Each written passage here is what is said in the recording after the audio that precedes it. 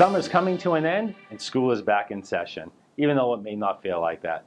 Hi, this is Rich Barker with the Barker team at Keller Williams Arizona Realty, your Fountain Hills real estate home team. I'm excited to talk to you today about some key stats here in Fountain Hills.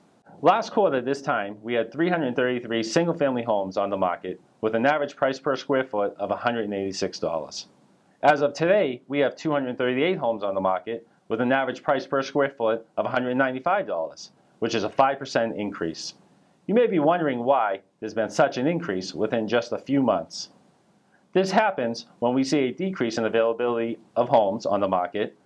As I mentioned, we had 333 single-family homes on the market last quarter compared to 238 homes on the market today, which is a 30% drop-off of available homes here in Fountain Hills. In addition, last quarter, the average sale price was sold at $486,000. This month, the average home purchase here in Fountain Hills is $543,000.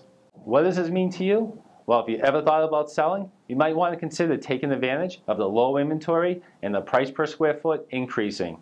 As always, we want to make sure that you're aware of the market stats here in Fountain Hills. And that's what I'm here for. Please contact me at the number below.